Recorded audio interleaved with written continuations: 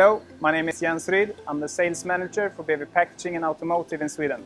Today we visit one of our production units to show an example of sustainability and innovation. At this plant we manufacture protective EPP components such as toolboxes, child seats, car bumpers. We also make returnable dunnage to protect car parts during transport. For us at BEWI, sustainability and innovation are at the core of our business. That means we are always searching for new ways to reuse and recycle our products. One example of this is when we modify and reshape returnable dunnage from our customers to make them fit redesigned car parts.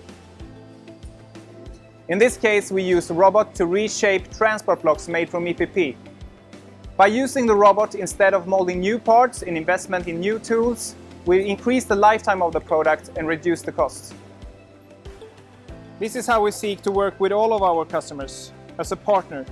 Together we find solutions for a more sustainable society and production. That is sustainable for us, our customer and the environment.